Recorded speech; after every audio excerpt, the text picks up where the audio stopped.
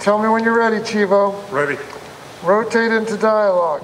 Chivo, Emmanuel Lubezki, the cinematographer, was my first privilege to ever get to work with him. And he's a great filmmaker and artist, and extremely specific about how the walls should almost always be darker than the faces of the actors, and how the camera moves and what it looks like. And it will enchant you and envelop you.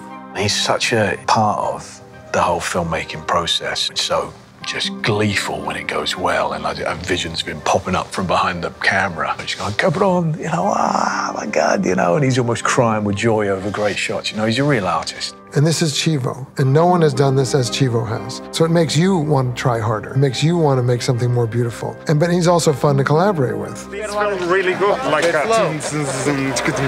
Okay. I always thought this world was beautiful. The world is luscious and precise. It takes specific people to create a living world. I just felt like I was totally transported into a time. That's when you live. That's when you live the most, because you're truly living for the day. It felt bloody easy on this because Judy Becker, who's David's regular set designer, made beautiful sets.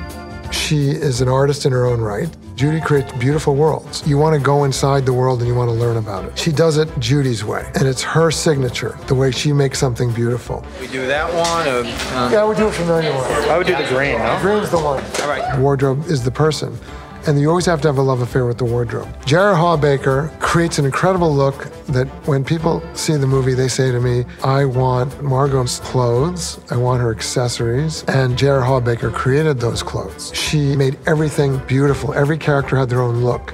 Putting on that coat and some of the uniforms felt very empowering. My character's very dramatic and very artistic and very dark. I loved getting to explore that kind of strong look. Trousers and capes and top hats, things like that. It looks spectacular, and JR, she's such a rock star. She's so good. The satisfaction of seeing something from the absolute birth of sitting with David, with him going, I've got an idea, and seeing him gradually building that story. It's wonderfully satisfying. It's beautiful and it's specific, and it's so luscious and immediate that you're completely in, and it enchants you. All right, that's a cut on that.